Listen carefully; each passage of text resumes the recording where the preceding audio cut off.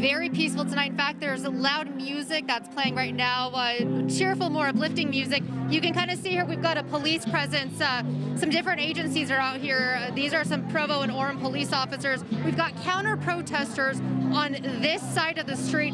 On the other side of the street, we have the original protesters who came here to send their message this afternoon.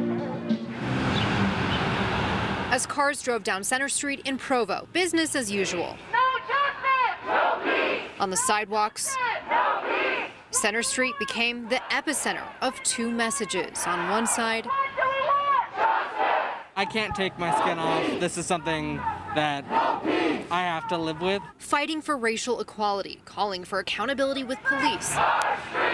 Justice, they chant, for those killed by officers. We think the whole system is bad. It's not every individual cop does something wrong. It's that they are part of a flawed system. On the other side, We're just here to do our part and with pride. a protest to the protest, saying they're here after a driver was shot at a protest in Provo 2 days ago. It's people hating each other, and we're not supposed to be that way. Many of them are armed, standing in opposition. That's my opinion, and everyone's entitled to their own, just as they are. Back across the street, protesters say what happened Monday by one person does not reflect them as a whole.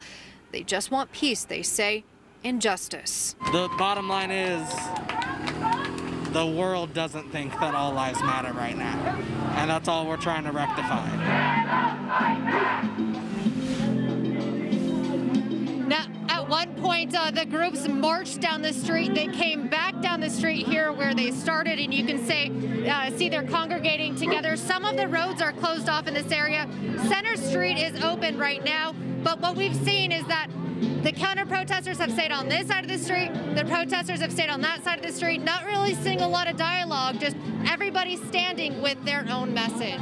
Live in Provo, Lauren Steinbrecher, Fox 13 News, Utah.